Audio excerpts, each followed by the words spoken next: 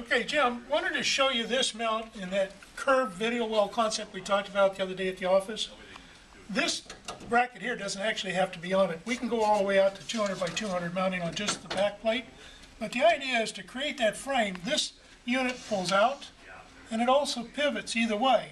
And the nice thing is we can set an angle both out and lock it, and the pivot angle and lock it. So we could create that curvature that you were talking about the other day, and I just wasn't sure if you were familiar with this. This is called our AM225, and it's in that full line catalog that you picked up. But this is one of those I'd like to talk to you a little bit more in depth about the next time we come over, and maybe Rich will join me.